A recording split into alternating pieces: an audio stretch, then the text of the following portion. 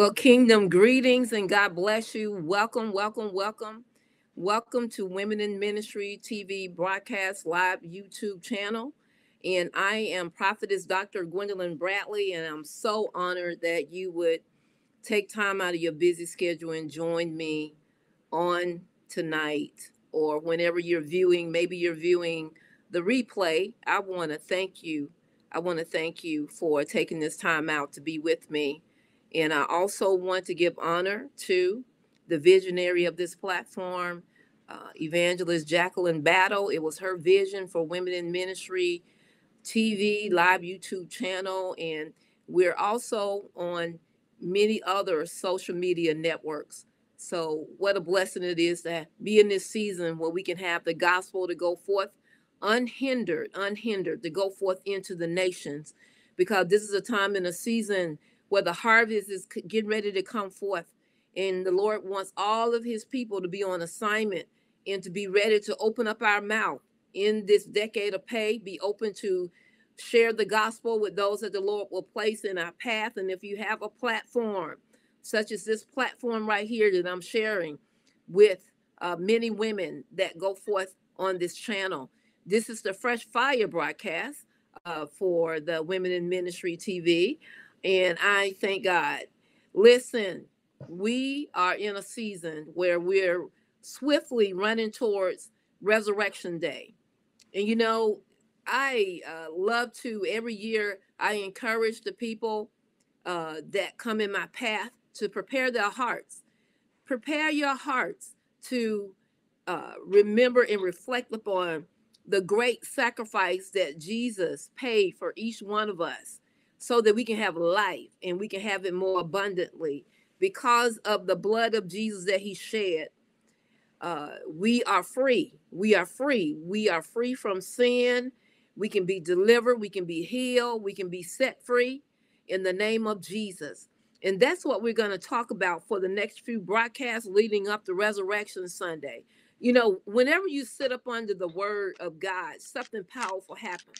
When you sit up under the word of God, what begins to happen is that word that was preached. If you're sitting up on the word, uh, preaching about joy, I believe that you receive an impartation of joy. If you are under the word and the teaching is about deliverance and healing, I believe that you can receive that impartation for healing and deliverance. So we, during this season, let's begin to reflect and to look at what the word of God has to say about the blood of Jesus. That's powerful right there. Even to mention that, it begins to just bring so much victory in my spirit, just to say the power of the blood of Jesus. So that's what we will be focusing on for the next few Tuesdays, or whenever you're viewing this broadcast that you join. We will be talking about that and teaching about that and seeing what the word of God has to say about that. So I'm going to read some scriptures to you. And also, after we read these scriptures, I want to pray over you that if you have never taken time out leading up to Resurrection Sunday uh, to uh, ask the Holy Spirit to cleanse your heart, to prepare you to receive the fullness of what the Lord has done for you on the cross by his sacrifice, his blood sacrifice, that you would understand that this time, that you would get that revelation this time. So let's read some scriptures here.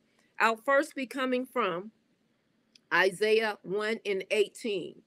It says, through your sins, or though your sins are like scarlet, they shall be as white as snow. Though they are red like crimson, they shall be as wool. They shall be as wool.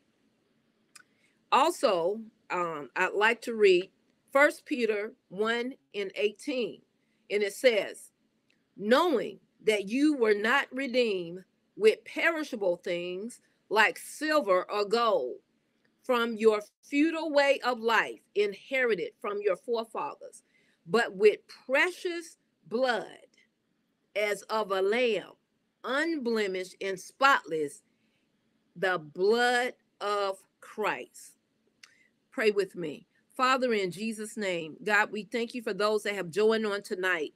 And Father, I pray that you will touch their minds and touch their hearts. And Father, open up our eyes and give us new revelations, Lord, that we have not received in your word, what you have done for us, Lord, by your sacrifice on the cross. God, I thank you for sending your only begotten Son into the world to die for each one of us. And I thank you, oh God, that this is the season in the time, Lord, that you are ushering in a great harvest. And I pray that salvation would go forth over the nations and over these airways and through the social media platforms, that men and women would come to you saying, what must I do to be saved? And I thank you, Lord, that you have given us a mouth, and all we need to do is open up our heart and confess with our mouth, believe in our heart that you, Lord Jesus, have died on the cross for our sins, and you rose from the dead on the third day. And we receive that on this day. Hallelujah. In Jesus' name. Amen. Amen. Well, the blood of Jesus. I was talking about how powerful the power of the blood is, and that's what I want you to get during these next couple of weeks. You know, the blood of Jesus is our power source for our salvation and our freedom.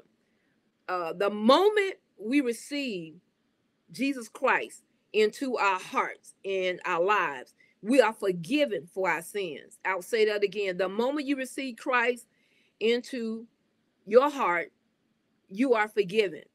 You know, the Lord becomes your Jehovah Sikkenu, which is our righteousness.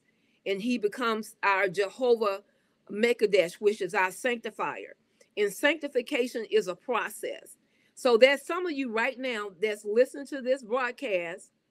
You have been going through guilt and shame because the enemy keep reminding you of your past. And the word of God says that when Jesus went to the cross, he died for your past sin, your current sins, and your future sins. And as we walk in forgiveness, as we ask the Lord to sanctify us, as we ask the Lord to purify our hearts, we are forgiven. Jesus has already gone to the cross for that. He will not go to the cross again. It was a one-time sacrifice. We're not in the Old Testament where those sacrifices are made daily by the priest, but once and for all, Jesus went to the cross, spotless, the spotless lamb, and he died for each one of us. And you know what? There were seven places that Jesus shed his blood. And I want you to get the meaning of this, because you need to receive. Some of you are going to be delivered during this broadcast. And as we move forward in the next couple of weeks, because the enemy has been holding something on you. And when you see all the places that Jesus shed his blood and what all that means for your life, I believe that's something new, something that's going to be a shift to take place in your thinking, in your mind, because you know that's where warfare takes place, in your mind. And when I think about those seven places, let me share with you Leviticus 16, verse 14 and 19. Before the mercy seat, he shall sprinkle some of the blood with his finger 7 times. Then he shall sprinkle some of the blood on it with his finger 7 times, cleanse it, and consecrate it. So we know that the Old Testament still is revealing Jesus. Even though it's the Old Testament, we know that Jesus came to earth. He emptied himself, according to Philippians. He emptied himself of all of his glory, and he came down here to earth to be acquainted with our ways, and he came down to die for each one of our sins. And that, you know, John 3:16, God so loved the world that he gave his only begotten Son, that whosoever believeth in him shall be saved. Oh my, that's a powerful scripture. That is a powerful scripture right there. But we see in the Old Testament, when the priests would go in and they would make the sacrifices, that they would sprinkle the blood 7 times. You know, 7 is the number of completion. And as they sprinkled the blood 7 times, what it was pointing to, the 7 times, the 7 places where Jesus would shed his blood for the completion of our salvation. He purchased our salvation. And you know, when one of his last words on the cross, he said, "It is finished." So I want you to know that your salvation has already been purchased. Your deliverance has already been purchased. Your breakthrough has already been purchased. So today I would like to share with you the first place where Jesus shed his blood uh, for us. And I want you to look at this. You know, there is a place that we learn in the Bible that's called Gethsemane. Amen. I might not be pronouncing that correctly, but Gethsemane.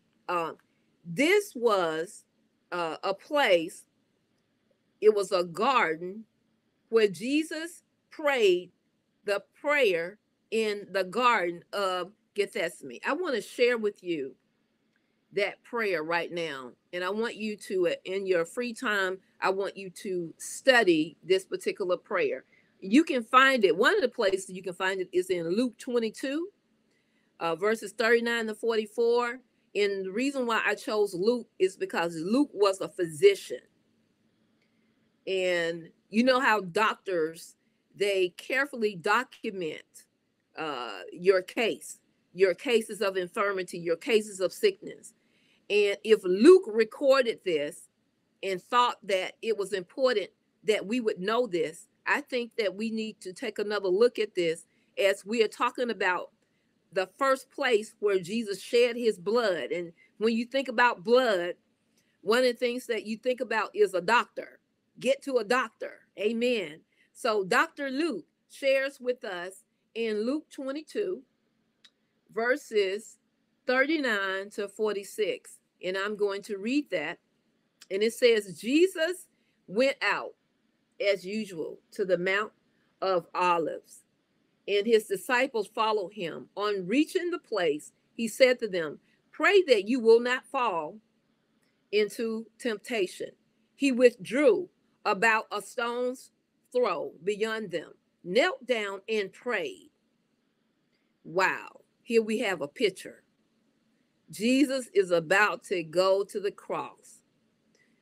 Something that is going to bring great suffering.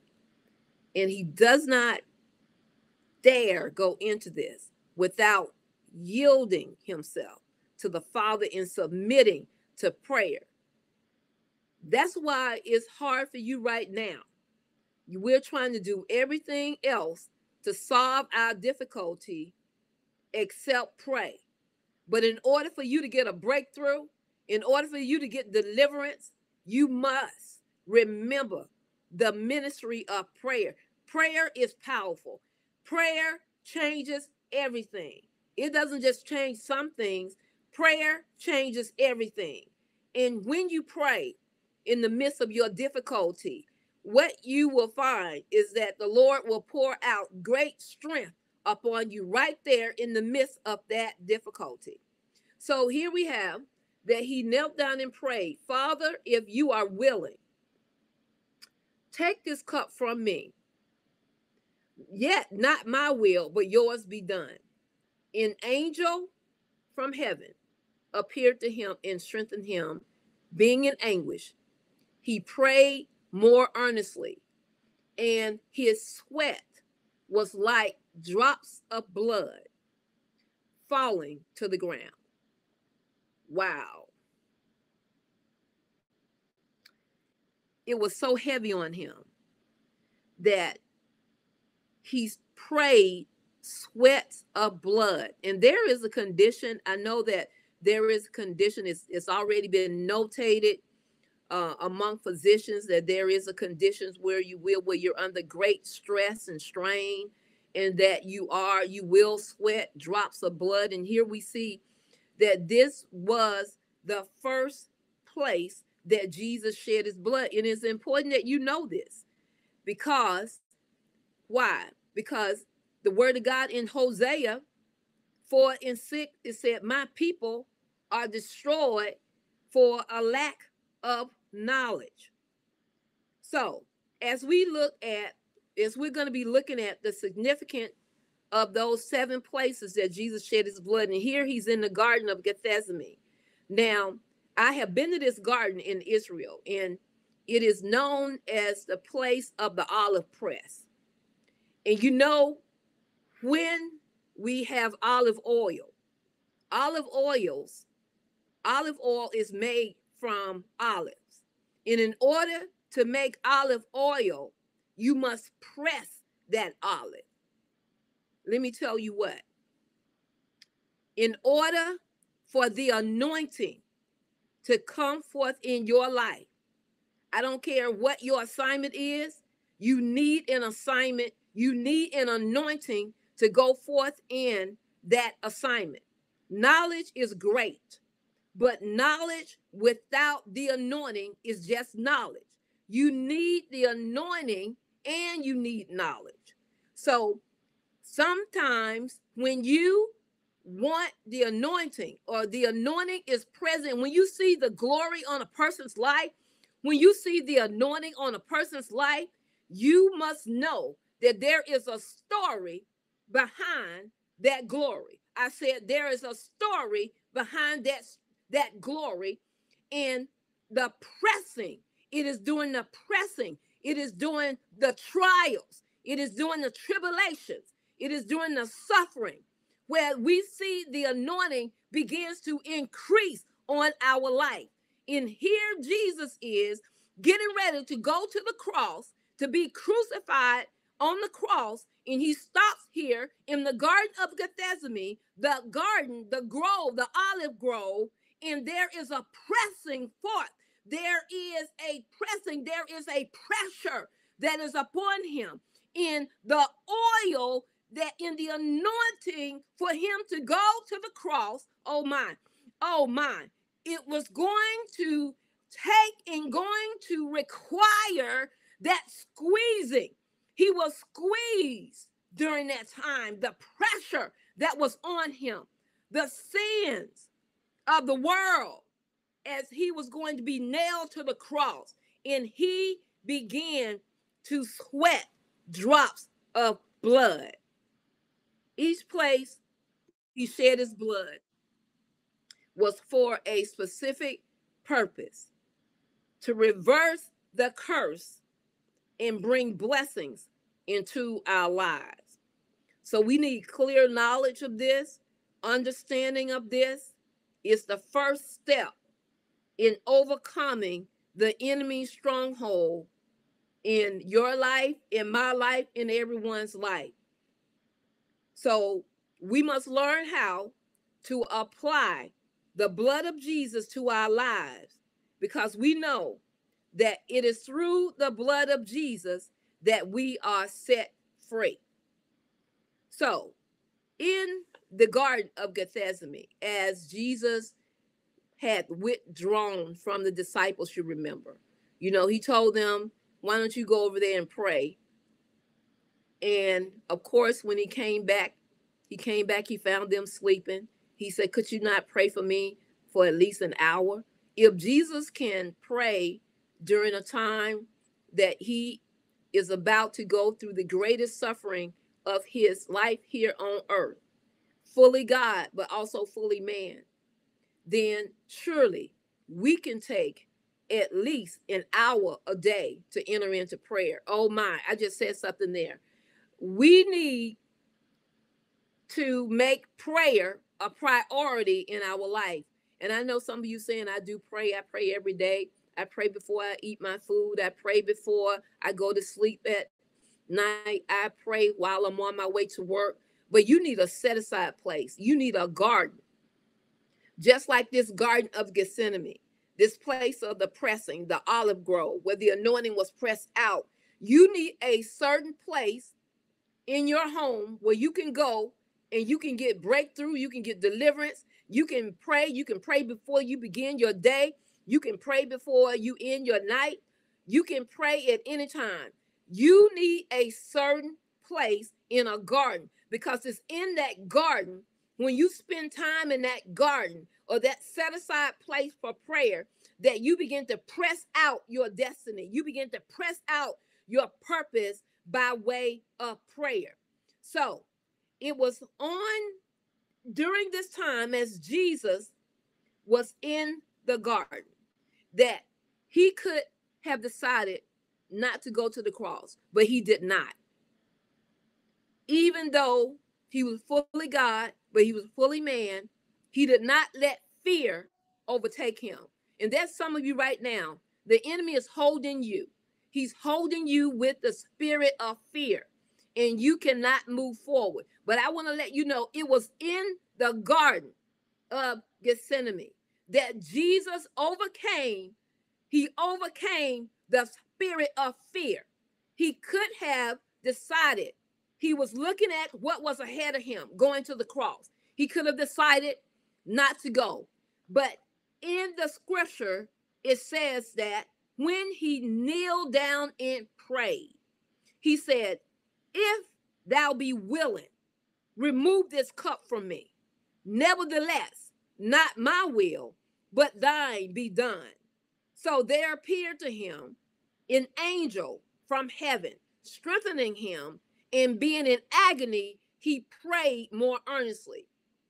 And so that's when he began to sweat those drops of blood, and they fell to the ground. The significance of the blood falling to the ground in the sweat of blood that Jesus was producing at this hour, it had a threefold purpose. Remember last week we were talking about commanding the month of March, and it had, this is the month of March, the number 3, and we know that the 3 is a very powerful number, the fullness of the Godhead, God the Father, God the Son, and God the Holy Spirit. So let me tell you 3 purposes of the Garden of Gethsemane, that prayer and him sweating those drops of blood. Number 1, Jesus won back our willpower. You know, it was Eve that sinned when she was deceived by the serpent, according to Genesis 3, 1 through 6. And she gave also unto her husband with her, and he did eat. That's verse 6. Eve was the seed, but Adam chose to sin. He rejected the will of God, and thereby surrendering his willpower over to the desires of his flesh. And so ever since that day, man has struggled with his willpower over the flesh. So in ourselves, when it comes to a choice, between the desires of our flesh and the will of God, our flesh will win every time. Oh my, anybody ever been on a diet? You try to do it with willpower. Well, your flesh. That's why we need to do a lifestyle change, because that flesh is going to win out every time. So we are no longer, because of the blood of Jesus, we're no longer subject to the will of our flesh and our sinful desires. Jesus overcame the greatest temptation that was so intense, and it caused him to sweat blood. And he set us free to choose the right thing. Right where you are today is a result of the choices that you make. And you know what some of us say? We remember there was a comedian, his name was Flip Wilson. And he used to say, the devil made me do it. Well, the devil can't make you do anything. You choose to do it. But you know, you don't have to do it. You can receive what Jesus has done for you on the cross. And you can take back your willpower in the mighty name of Jesus. And another thing that the blood of Jesus we see accomplished here in the garden, we're set free from fear of the will of God. You can now choose the will of God over the flesh. You can now choose. Amen. You know what? I want to give you another word with that. Proverbs 28:1.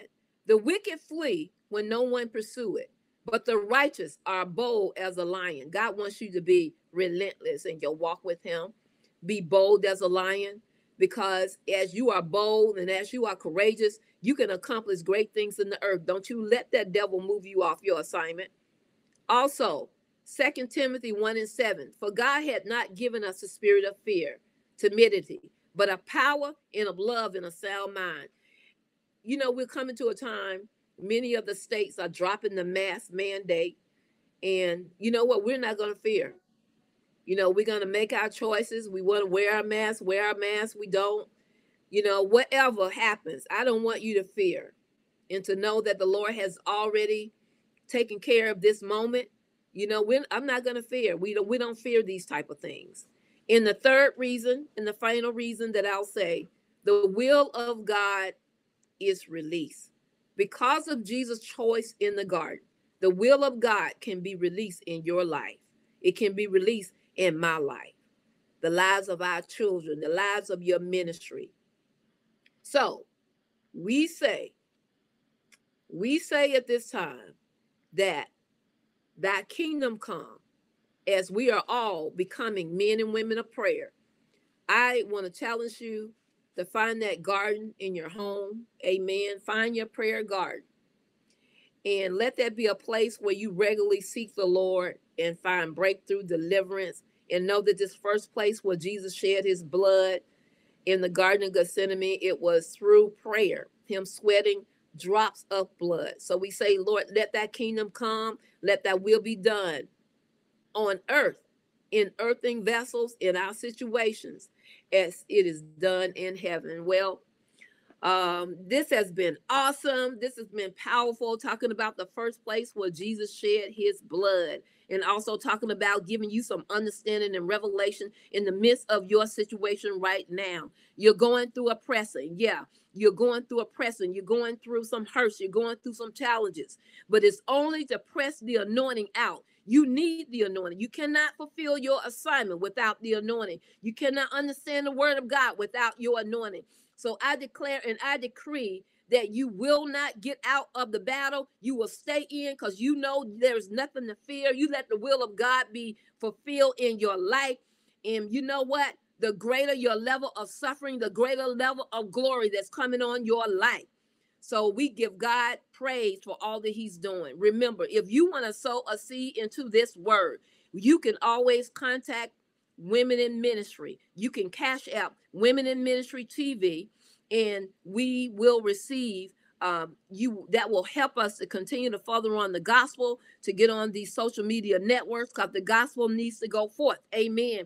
So we're going to push it forth. So remember, you can sow a seed, $ Women in Ministry TV, and we will be so much appreciated for your contributions that will help us to further the gospel into the nations. Well, you have been listening to Prophetess Dr. Gwendolyn Bradley, and you have joined Fresh Fire today. May fresh fire be released on your life. Become hungry. Become hungry for more of the presence of God. Become hungry to do the will of God. And remember, don't you dare stop praying. Don't you dare stop believing and trusting in God, because harvest is getting ready to come forth concerning you. Father, thank you for all those that have joined today. We give you praise. We thank you for Women in Ministry TV. We thank you for those that are being touched and moved upon right now, those that are getting back on their assignment and getting back into their prayer gardens. We give you praise in Jesus' name. Amen. We'll see you next week. God bless you.